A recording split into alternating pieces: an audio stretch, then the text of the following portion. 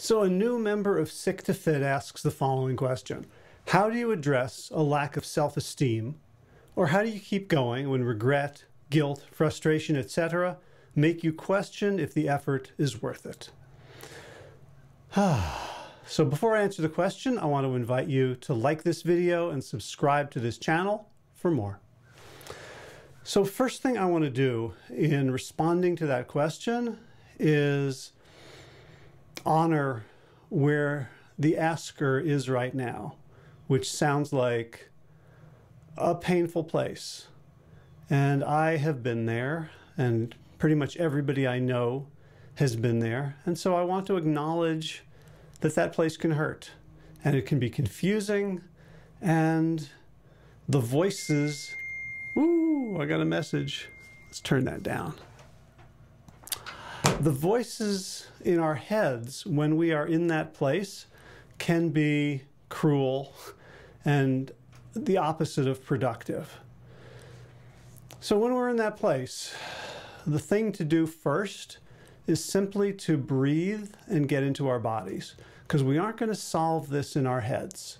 All right, our heads is where the mess is, and our heads are not trustworthy at this point. Do you agree that when you are swirling in thoughts of regret, guilt, frustration, unworthiness, that's not a safe neighborhood?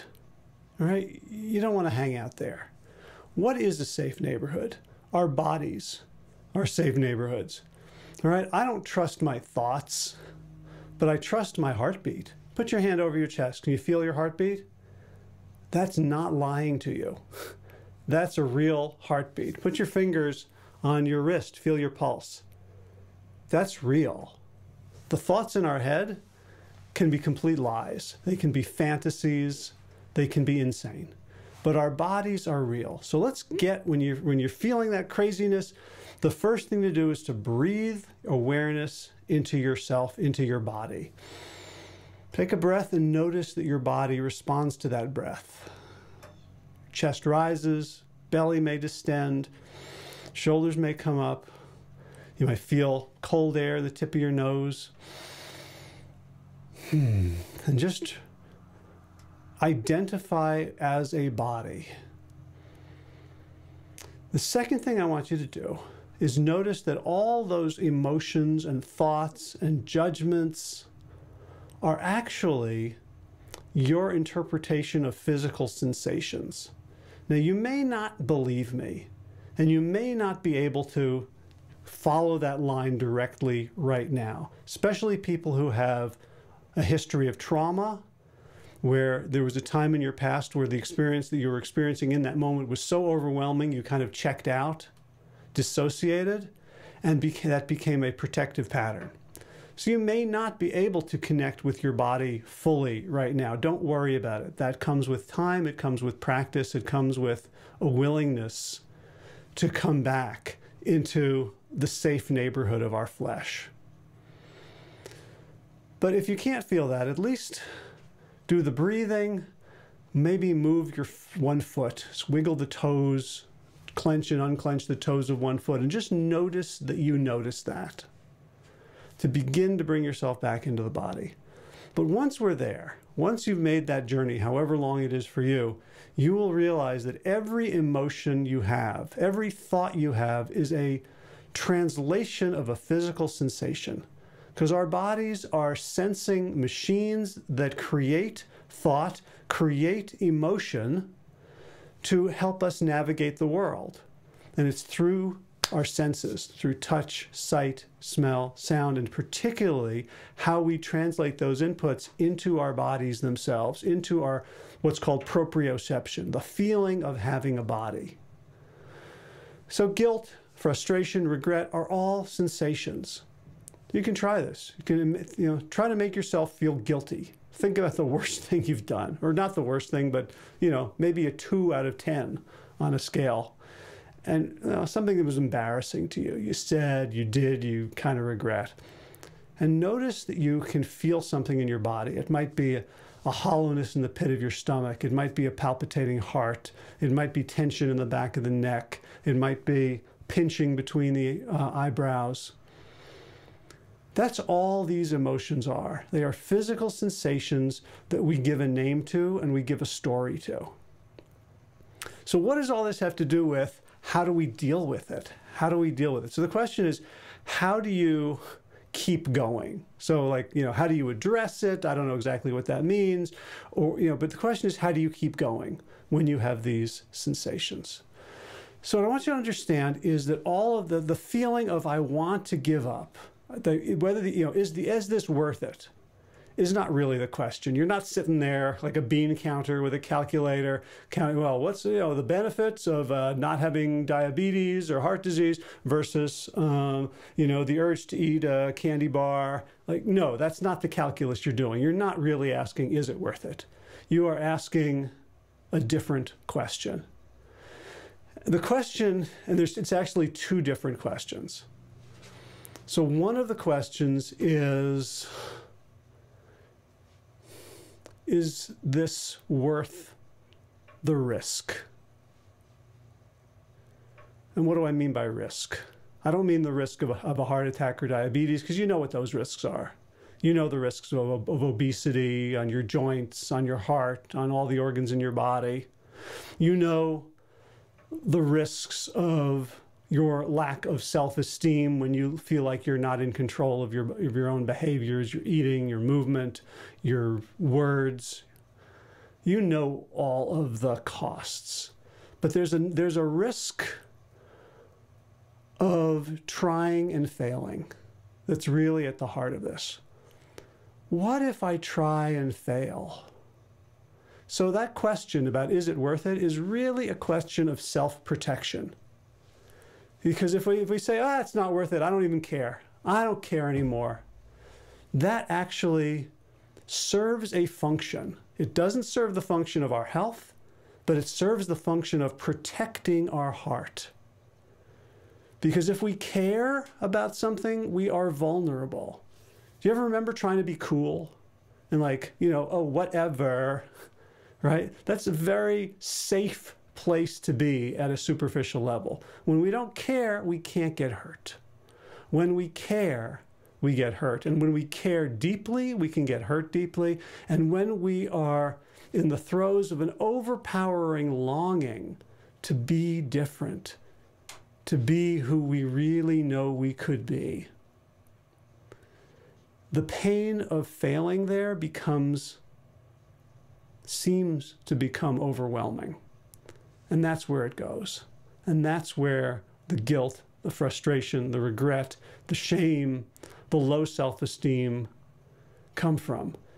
Because actually, not caring as a form of self-protection doesn't work, right? Because what happens when you tell yourself, I don't care?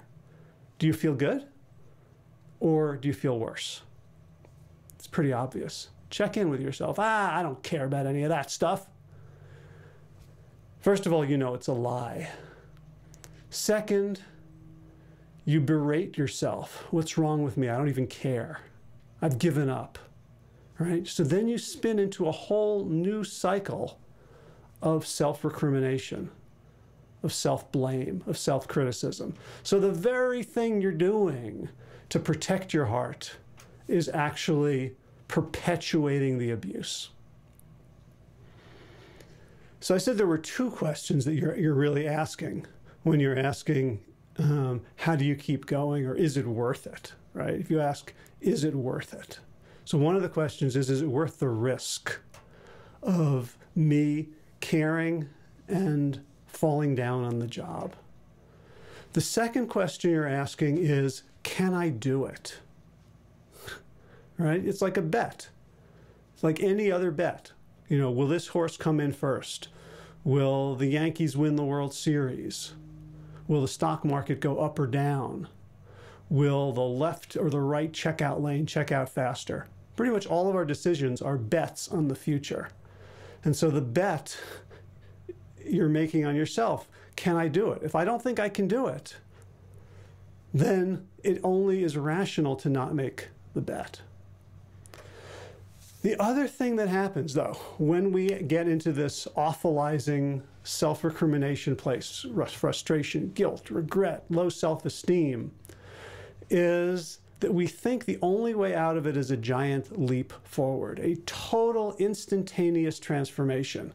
And we become very binary in our thinking. I'm either good or bad. I'm either succeeding or failing. I'm either pure or impure. I'm either on the right path or the wrong path. And so our interpretation, our definition of what's the right thing to do becomes an impossible hurdle. And when you think, okay, if that's the thing that I have to do, then do I bet on myself? Hell no. I've seen how I fail. I've seen how I fall down. I've seen how I slip up. And falling down, failing, slipping up are incompatible with the vision that I've set out, with the definition that I've created of success. No person in their right mind would bet on themselves if they didn't think they could succeed.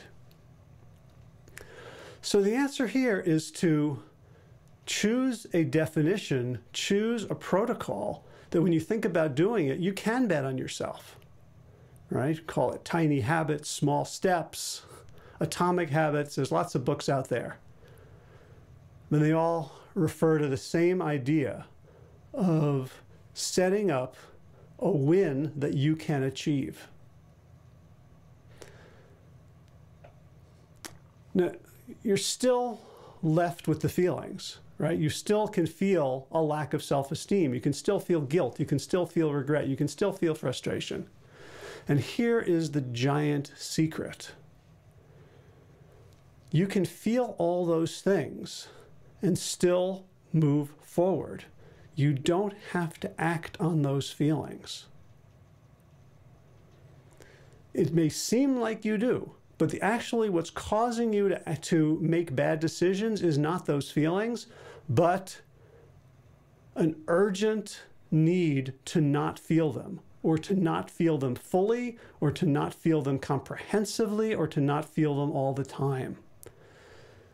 Right? The things that we do are meant to keep us from feeling regret, guilt, frustration.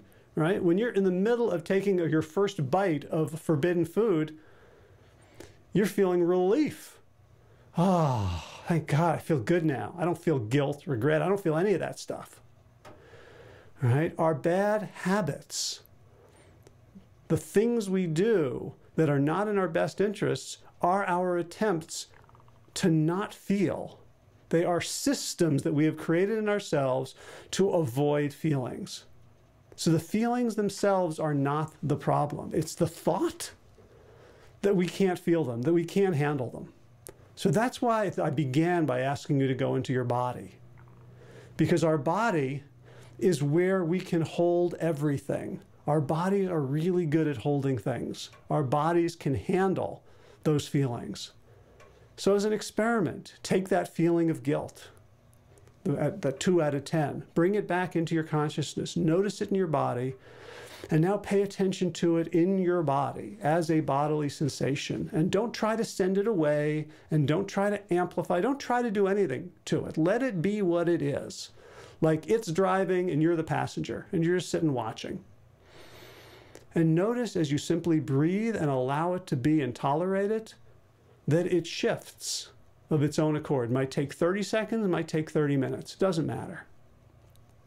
But simply allowing it to be and, in a sense, communicating with that feeling, you are welcome here.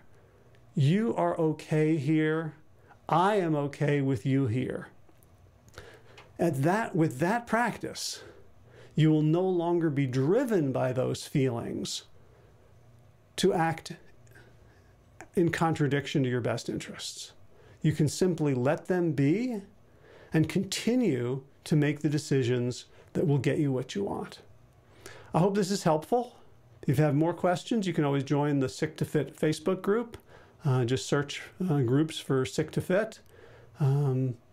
Thanks for watching. Again, if you'd like to like this video, if you found it helpful, subscribe to this channel. If you have questions that you'd like me to answer in future videos or thoughts about this or your own experiences, you can always drop them in the comments. Have a great day.